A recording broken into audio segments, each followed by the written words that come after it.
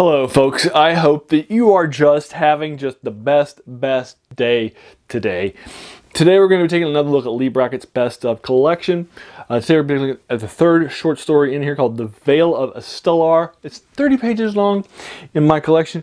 It was published in 1944 for a magazine called Thrilling Wonder Stories. Thrilling Wonder Stories, 1944, Leigh Brackett. And I just read it today. It's 30 pages in my collection. Took me about 45-50 minutes for me to read. Knocked it out today while I was at a cafe before watching Godzilla vs. Kong. This is the third short story in my collection, and so it'll be the third one that I review for you.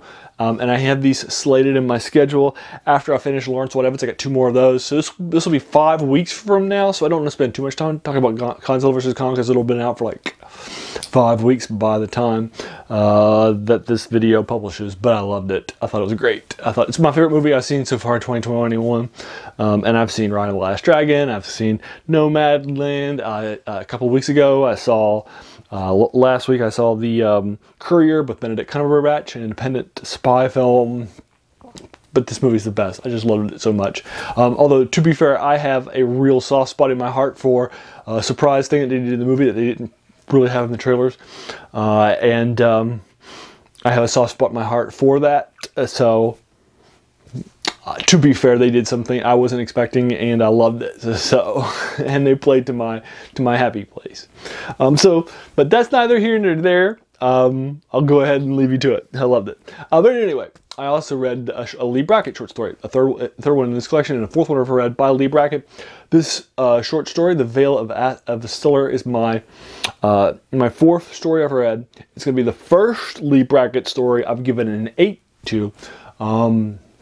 And it's my favorite one so far, out of 4. It's my top one out of 4. Well, last week's The Vanishing Venusians was my top out of 3. This is my top out of 4. So, and we'll see if this continues.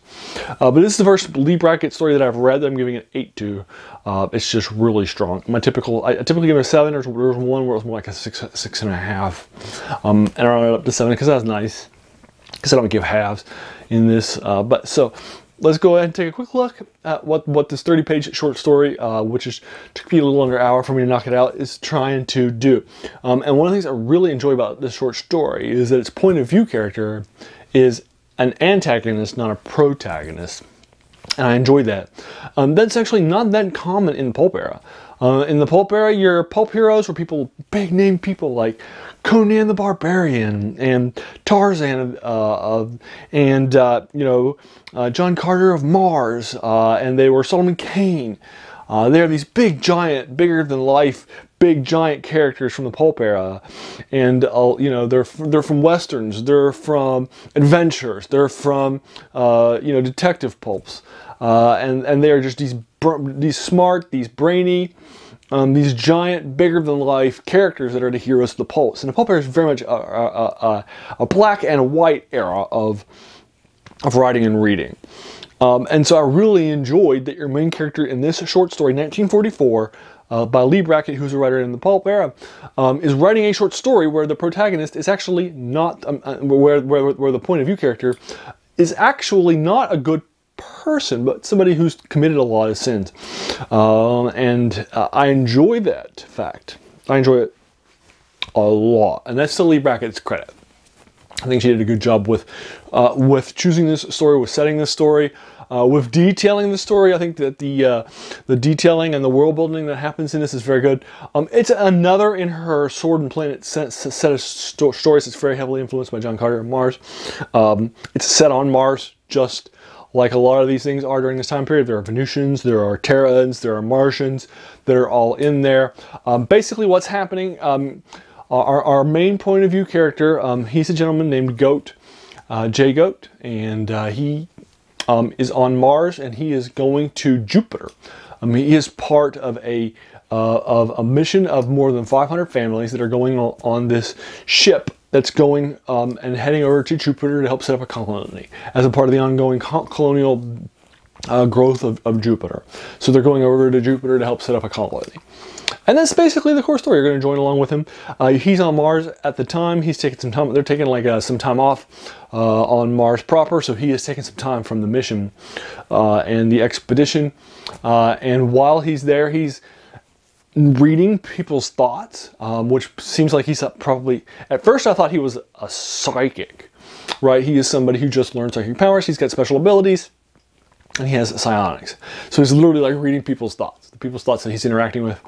And I thought that was pretty cool. So you're getting kind of a different perspective on this. It's like third person limited, but third person omniscient. Does that make sense? It's third person omniscient because you're reading everybody else's thoughts, including your own, but it's a limited perspective, not just a traditional third person omniscient perspective.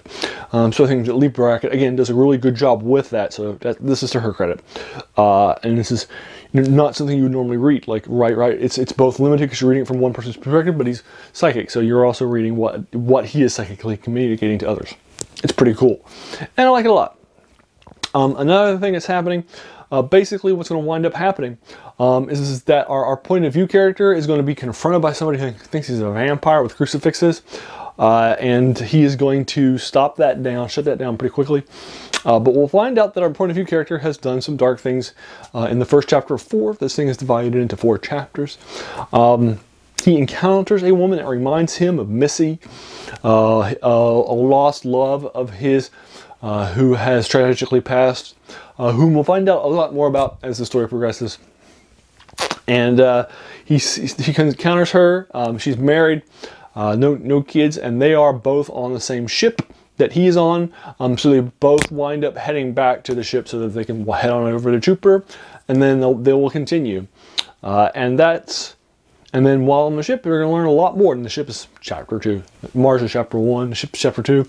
And then I won't tell you where chapters 3 and 4 are because, surprise, surprise, you'll find out plot lines by that answer.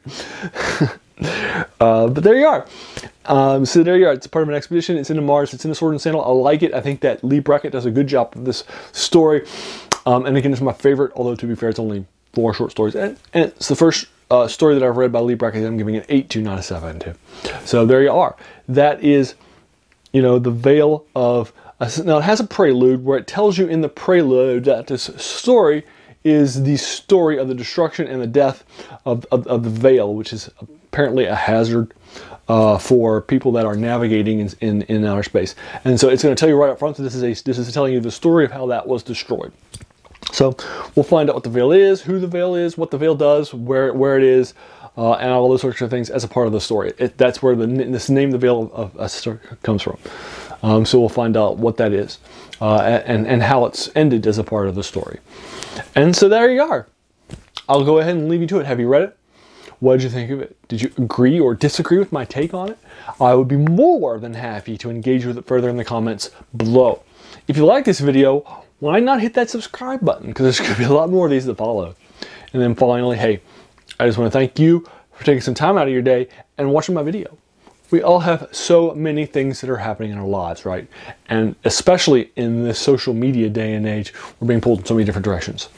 So the fact that you spent this time with me, wow, that's humbling. And I appreciate it.